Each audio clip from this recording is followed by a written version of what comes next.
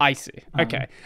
What I was saying before everything died is the Vim line. So it's ed x vi Vim and now NeoVim. That's what I was saying before Canonical wanted to ruin me or something. I don't know. Oh, so you're actually going with that? Yeah, that's what we're going with. That's the story we're going That's canon. with. Yep, That's absolutely. canon. So yes, Edbrowse. Yeah, Edbrowse. So I was using Edbrowse for a while because the web didn't really require JS or anything. Right. Really. Okay, you had some Flash pages, YouTube. Sure. And but I didn't really care about that too much. I would use my phone for that. I'd go on the internet because I need to look up something on Wikipedia for homework or something. Yep. If you're watching this, young people, don't use Wikipedia for your homework. But that's what I did. So I would go because Wikipedia was accessible because everything was navigable by headings. That was it. So I would use Edbrowse, and then I switched to Firefox when I switched to Linux. And that was fine for a while. Bear in mind, I've always been a big proponent of AdBlock, so I've used AdBlock extensions for as long as I can remember, and I also use like ad blocking DNS.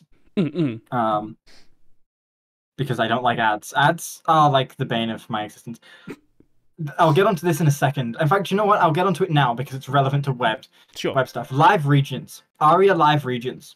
Those live regions that do this thing where this ad will stop in X seconds. They are usually programmed as assertive live regions. So they will interrupt whatever else is speaking to give you that info. Oh. Stop. I'm looking at the MDN docs right now. There's a note right near the top. Assistive technologies will generally only announce dynamic changes in the content of a live region, including an ARIA live attribute. Start with an empty live region, then in a separate step, change the content inside the region while explicitly documented the specification. Browser/assistive technologies do include special handling for role alert. In most cases, the content inside role alert regions is announced, even when the region which already contains the notification alert message is present in the initial markup of the page or injected dynamically into the page. However, note that role alert regions are depending on the specific browser/assistive technology combination, automatically prefixed with alert when they are announced. Yes. Stop putting your ads, your dynamically loading, dynamically changing ads in alert regions. You are user hostile. You actually make the web suck. Stop doing it. I feel like this episode has been a lot of me just yelling at people to stop doing. I think that's fair, to be honest. Like, if you want to know what this is like, have someone shout hello in your face every 5 seconds when you're trying to read. Right. Okay. You'll really hate them for doing it. Well, not only hello. Don't you want to hear about Whoppers? You want to hear a Big Mac? You want to hear a Big Mac and about Whoppers? Very important. Ignore whatever you're actually focused on. Ignore the reason why you're actually on the page. No. Yeah. You gotta consume the ads. The worst ones are like, I don't know if I should really go into this, but I'm going to anyway, and I guess you can edit it out. But when you're on a website, and it's one of those websites that really doesn't care what ads they serve, and you're trying to give a presentation about something, and you're on one of these websites because it happens to be like whatever it is that they're doing, like this article or whatever, happens to come up in your presentation.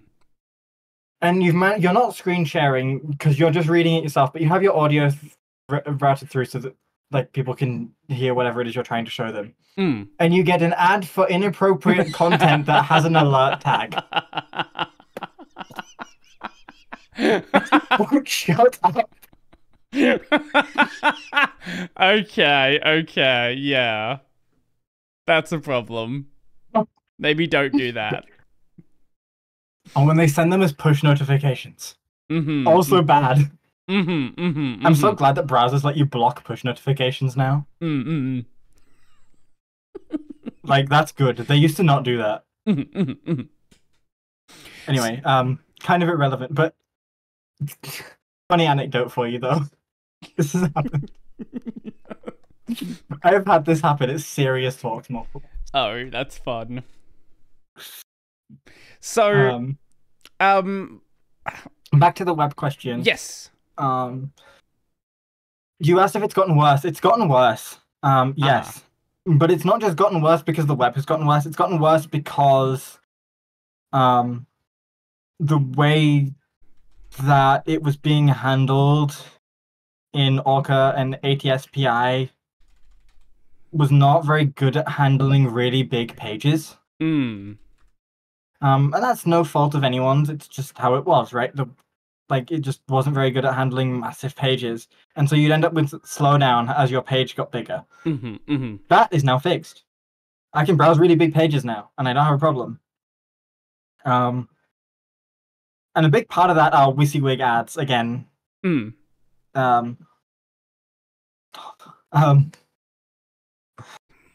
But because I use an ad blocker and everything, I found that I can mostly deal with the internet. I see. Okay. Okay. Apps that implement keyboard shortcuts properly are great. Gmail is an amazing example of this. Mastodon is another one. They have their own keyboard shortcuts, and while you need to turn off like your navigation keys function of a screen reader, right, to use them, they are good. I love that. Twitter was the first place I knew did it. Okay. But then I left Twitter for reasons. Sure, fair. But yeah, so I think the web has gotten harder in some cases and better in others. With improvements in web accessibility, because everything is going web-based, there's massive improvements in web accessibility coming. When web apps were just starting to really be a thing, they were really bad, and it was really awful to use them. That's starting to improve. So kind of as companies sort of ditch the idea of desktop applications and do everything on the web, I guess their accessibility teams kind of move over to that as well. Yeah, it has to improve because everything's going that. Sometimes I'll still take browsing on a phone over a computer. Because mobile sites tend to be better. I don't know why that is. I guess because there's less space for them to clutter things.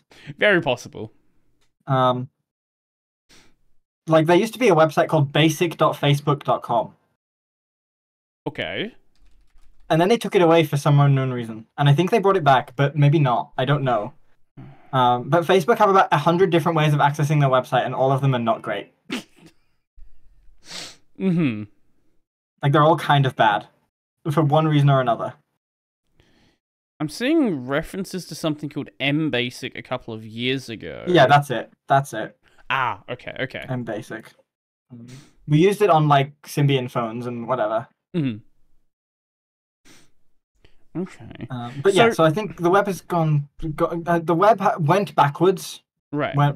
From when everything was just static text. The web went backwards from there into like embedded Flash, which was not accessible at all. To now HTML5, which has its issues, but is significantly better, and things are being done to make it better still. I still don't like web apps. Really, I don't mind it for like Discord or whatever. Sure. But like my spreadsheets, not a web app. My text editor is not a web app. I'm not saying my code editor because Visual Studio Code, but like my plain text, I'm editing Markdown or something. Yeah. Not a web app. What do you go to for that? Nano? Vim? Emacs? You joke, but I used to. Emacs is a good one because Emacs Speak exists and Speeched EL exists, which are both enable speech in Emacs. Emacs Speak was really good because it allowed like indicating font and attribute changes by changing the voice and the voice profile.